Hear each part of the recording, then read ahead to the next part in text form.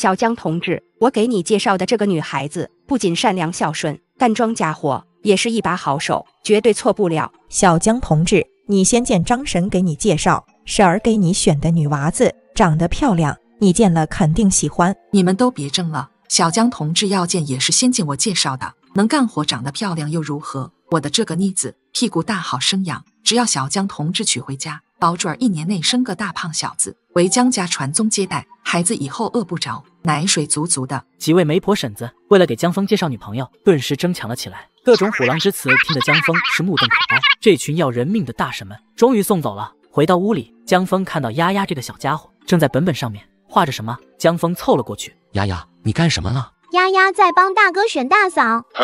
江峰一愣，你画的这些小人是什么意思啊？江峰看着丫丫画的简笔画，心想这不会就是丫丫在给他挑选的老婆吧？丫丫一开口，果然命中了江峰的猜想。大哥，这些都是丫丫帮大哥选的未来大嫂，李老师对丫丫最好，排在第1位。王姐姐长得漂亮，排在第2位。那这几个又是谁啊？排在第3位的是孔姐姐。江峰看到代表孔百灵的小人，后面还有一个小叉叉，这个代表什么意思啊？丫丫给孔姐姐一个叉，是因为孔姐姐长得太瘦啦，不一定能给大哥你生出儿子。那剩下的呢？后面还有几个小人，他们是今天婶子们来给大哥介绍的，但丫丫没见过他们，所以丫丫没法排名。大哥，你喜欢李老师吗？还是喜欢王姐姐呀？或者是孔姐姐呢？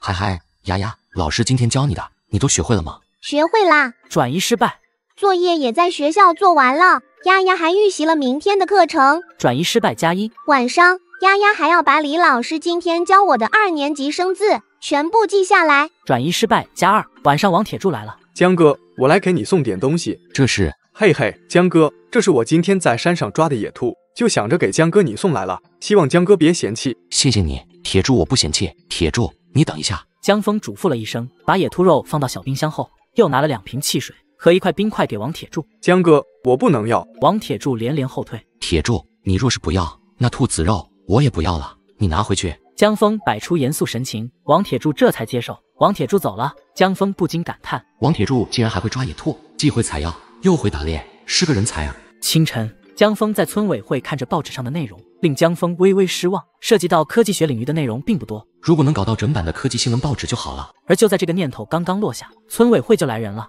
映入眼帘的是李卫国，起身后还有2个生面孔。当李卫国介绍之后，江峰这才恍然，一位是村支书胡自强，一位是村会计赵大刚。小江啊，你的事情我听说了，你可是给我们桃园村长了很大的脸，非常高兴你能留在咱们桃园村。卫国，我得表扬你，我和赵会计不在期间，你把村子管理的井井有条不说，还为村里留下一位人才，你做得很好。留下小江是我这辈子做的最正确的决定了。小江啊，你是咱们村的大功臣，有没有什么要求尽管提出来。领导，我只有一个要求。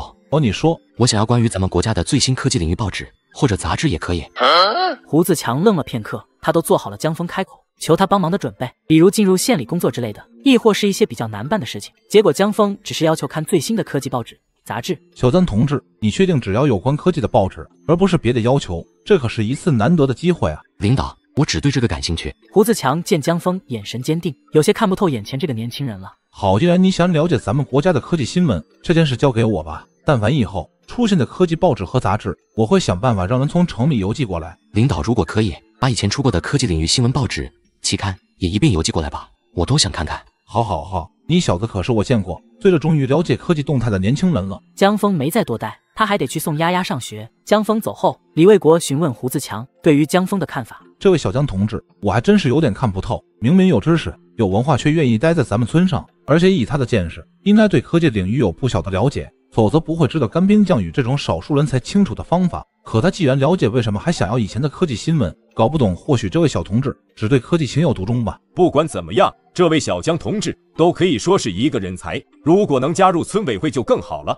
卫国，你觉得小江同志进入村委会，和我们一起建设桃园村怎么样？我之前对他说过，可以推荐他去县城工作，当时他毫不犹豫地给我拒绝了，并坚决表示不想进入体制。他认为体制是困住鸟的牢笼，他更喜欢翱翔在自由的蓝天。胡自强和赵大刚两人听到江峰把体制都比喻成了牢笼，全都呆愣了片刻。感情在这小子眼里，我们这些人全都是困在笼子里的鸟啊！他可真是什么都敢说啊！他想做自由翱翔天空的鸟，一身的才华也就随之浪费了啊，太可惜了。魏国，小江这只小鸟，我们还是要争取抓住，想法子让他走上正轨。你没事多做他的思想工作吧。江峰把丫丫送到门口，恰好碰到了刚刚抵达学校的李静。江同志，李老师，江同志，我要替全县的人民谢谢你。李静一开口就把江峰整懵了。感谢我，李老师，你这话是从何说起啊？江同志，你别谦虚了，仅凭你提出干冰降雨的建议，所以令全县人民感谢你。你可是地地道道的大功臣。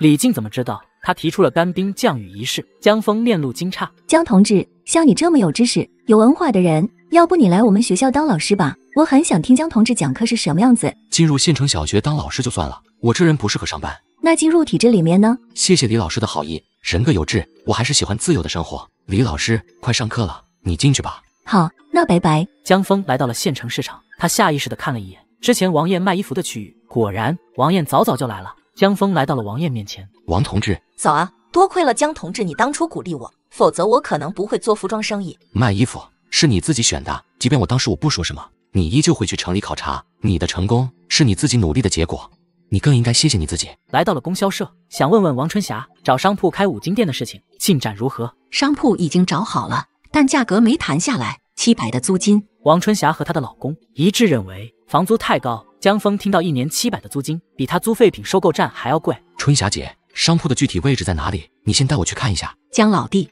这房租如此贵，咱们真的要租下来吗？如果地段不错，可以考虑。于是王春霞将那处商铺的位置指了出来，就在距离供销社不远的位置，一家正街的街道边。江峰观察了一下，春霞姐，位置确实不错。700块的房租是我们家能拿出来的所有钱，这样一来，进货的钱就……春霞姐，进货的钱我来出。这个商铺的位置不错，错过了怪可惜的，先定下来吧。王春霞立刻带江峰找上房主，谈及租赁一事。江峰好说歹说，讲下来50块钱，1年650房租，签了租赁合同。江峰列下了一份进货清单，把所有需要进回来的商品全都写到了上面。春霞姐，这张进货清单里有姐夫之前所在厂子里生产的产品，这个姐夫熟悉，应该可以拿到最低价。另一部分我找人去城里找。王春霞拿着清单回去了，江峰则掉头去找孔二狗和黄玉。就在江峰即将来到黄玉的家大门口时，便听到了黄玉的惨叫声：“爸，您别打了，我错了，臭小子，你给我回来！”下一秒，一道身影逃似的跑了出来，